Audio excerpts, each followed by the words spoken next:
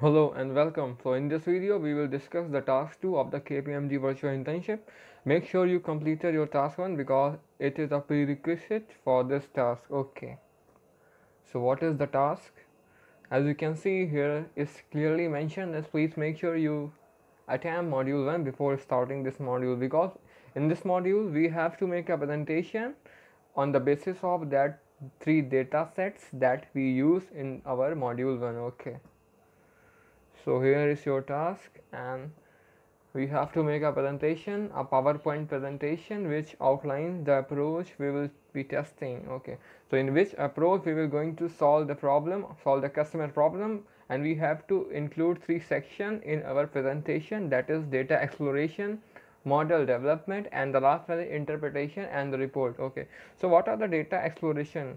So when we do pre-processing in our first video, there are some limitations on that data. So which tests should be used on that data, and how the model works, what are the limitations with that data, where the values are missing, and what are the impact of that values in our program.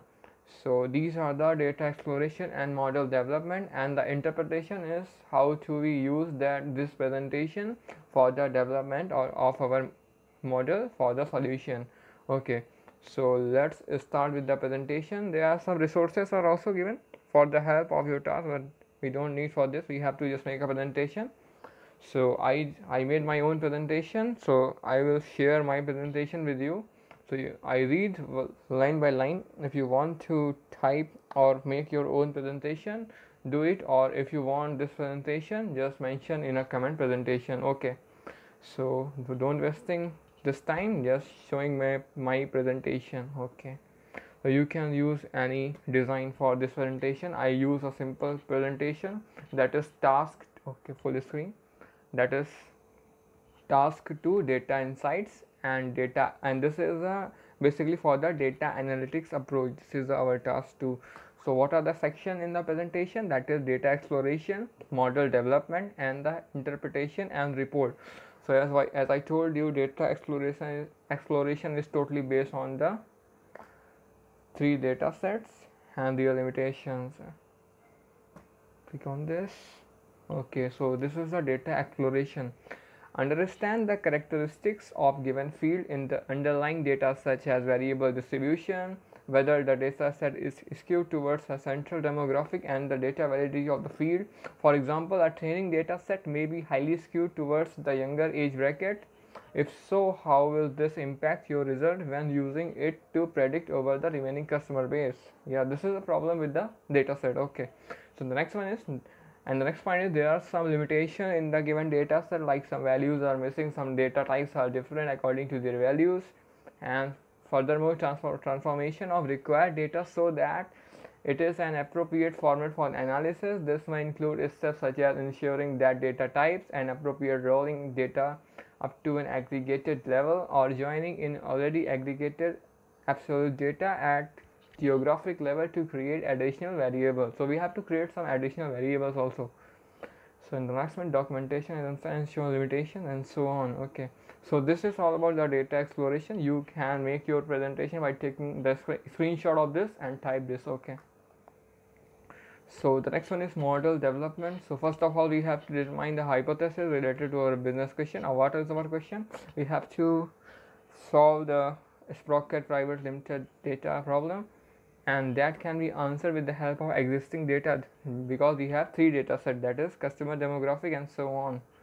I don't remember, because since 2-3 days ago I do on this. Okay, so perform statistical testing on that data and determine if the hypothesis is valid or not. So in the next one is create calculate field based on the existing data. For example, convert the date of birth into the age bracket.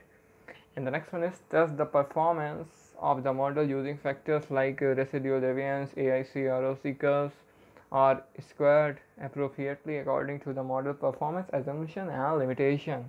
So this is all about the model development. And the next one is interpretation and report.